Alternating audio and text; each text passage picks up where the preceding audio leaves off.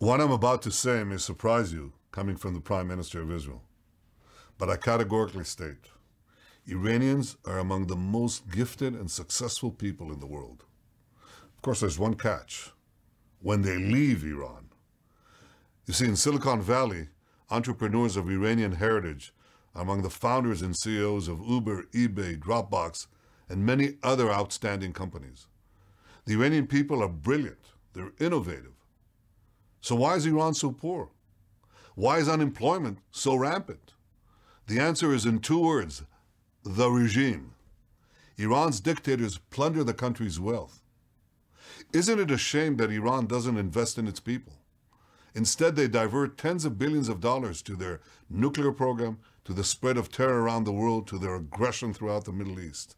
Meanwhile, the Iranian people are the ones that suffer. I look forward to the day when the Iranian people don't need to go to Silicon Valley, don't need to go there to build the most successful companies in the world.